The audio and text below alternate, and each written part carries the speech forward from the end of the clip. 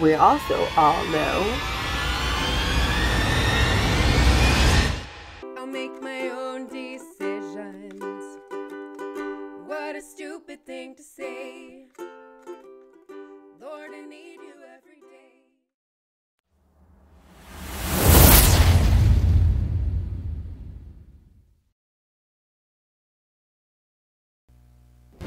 we also all know that adultery is not okay. Exodus 20:14 says, "You shall not commit adultery." Jesus expounds on this. You have heard that it was said, "You shall not commit adultery." But I say to you that everyone who looks at a woman with lust for her has already committed adultery with her in his heart. Now, if your right eye is causing you to sin, tear it out and throw it away from you. For it's better for you to lose one of the parts of your body than for your whole body to be thrown into hell. And if your right hand is causing you to sin, cut it off and throw it away from you. For it's better for you to lose one of the parts of your body than for your whole body to go into hell. Lust is a sneaky thing. It is a slippery slope to even toe the line, like Jesus refers to. Why are we interested in checking someone out other than our spouses anyway?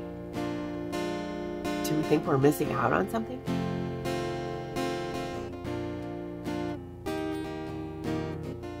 And if you're in a relationship before marriage and you're out on a date with someone and they're checking someone out, don't you feel super disrespected? I'd get up and leave. But come on, tear out my eye, cut off my right hand? Isn't that a little bit extreme?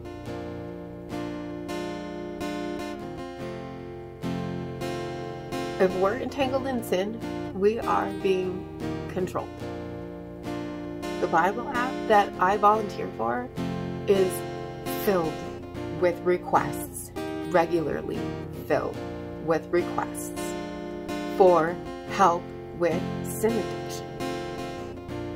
I can't tell you how many people realize that they're enslaved to their own desires, to doing things that they are humiliated to even admit that they're doing. Here's my question to them, and you, and for that matter, me.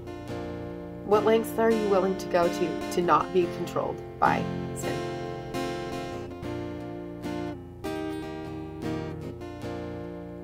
I'm not saying that if you have a drug addiction, that you cut off your nose, so there's no chance that you're going to snort a drug again.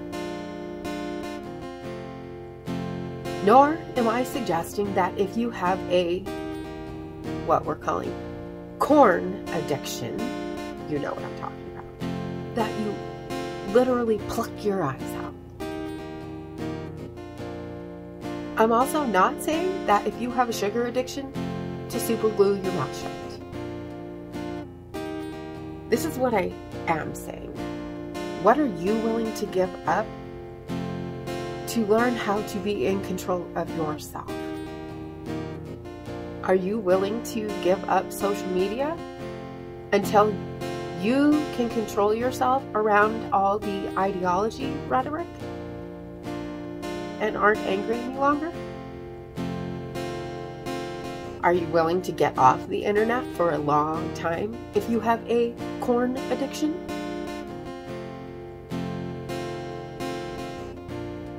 Are you willing to sit by yourself at lunch and read the Bible instead of flirting with that cute guy at work when you're in a committed relationship or a marriage?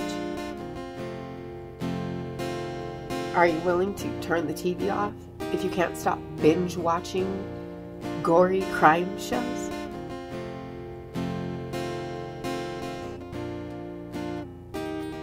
I gave up Facebook more than a decade ago because I was an angry individual when I was on Facebook. I gave up movies years ago that had graphic love scenes in them because I was having a hard time in my marriage, and I didn't want it to be an escape or a fantasy realm for me to imagine having a better relationship. And I gave up secular music many years ago because I was listening to the lyrics and it was causing me to stumble in my Christian relationships. I eat pretty healthy due to decades of being an American and eating over-processed food. Now my system is messed up. So I gave up processed food and everything a really, really long time ago, close to a decade ago. But my old lady hormones have been trying to take charge of my eating habits over the past 6 months. And Nabisco had to go and make gluten-free Oreos. I know it's not their fault. But what am I willing to do about it? I'm willing to give up processed sugar again. Oreos taste good. Actually, the gluten-free ones taste really good. I shouldn't be promoting those. But if we're addicted to something, or if we're being caused to stray from something, we're supposed to be stewards of our body. And the Oreos are causing me to stray from my goals about health and how God actually wants me to treat my body. So I'm willing to give up the Oreos again. So I'm willing to give it up because I don't want to be a slave to gluttony and sugar addiction like I was in my younger years.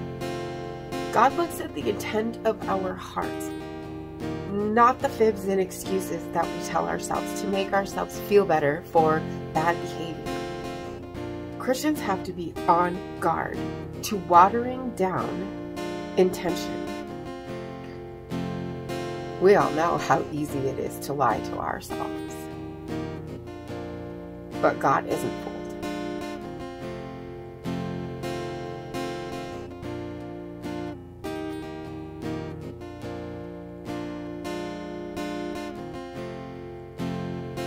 And as always, thank you so much for being here today.